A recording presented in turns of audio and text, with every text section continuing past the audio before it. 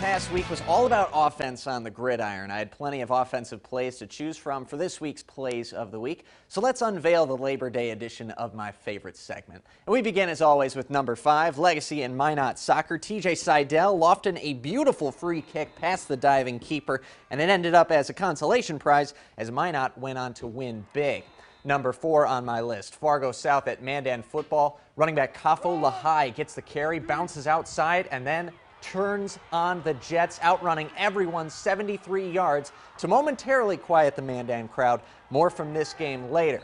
Number 3, Minot State Soccer. Sophia Lewis centering for Haley Berryman, who puts a gorgeous touch on the ball with her back to the keeper for a goal. Worth seeing it again in slow motion. That is one heck of a touch on a ball coming in hot, and to score off it is just awesome. Minot State went on to beat Black Hill State 6-0.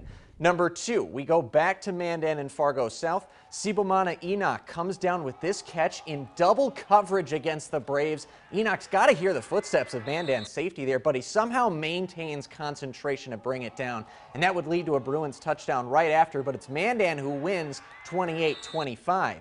And my top play this week comes from Duluth versus Minot State football. The pitch goes to Wade Sullivan, and he is going to shed more than a couple Beaver tacklers before going off to the races. He'll catch a couple blocks late to finish off a 70-yard scoring play. It's a great run at the Beavers' expense, of course, as the Bulldogs rout them 49-3. And those are your plays of the week.